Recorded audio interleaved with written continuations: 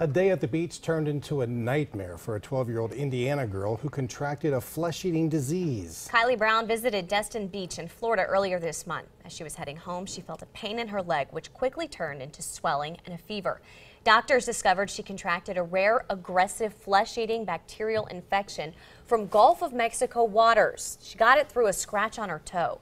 27 First News reporter Brittany Bissell talked with an infectious disease specialist to find out what people need to be aware of if they're visiting beaches this summer.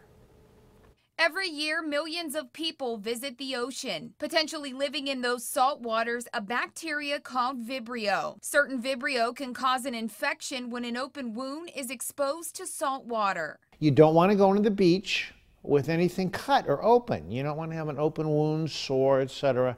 And then go out to the beach, go onto the sand, especially going out into the water itself with an open lesion.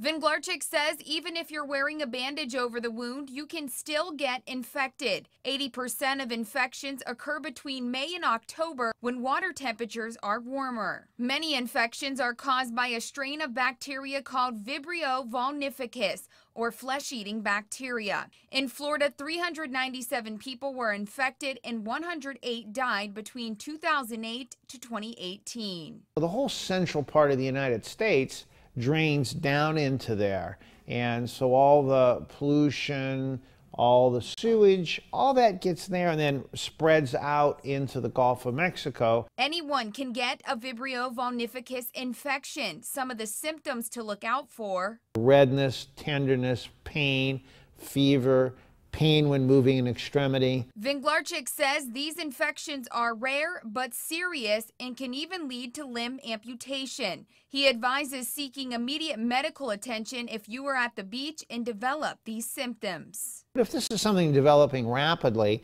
and it's happening over a period of 6 to 8 hours, like the flesh-eating bacteria, you can watch that spread.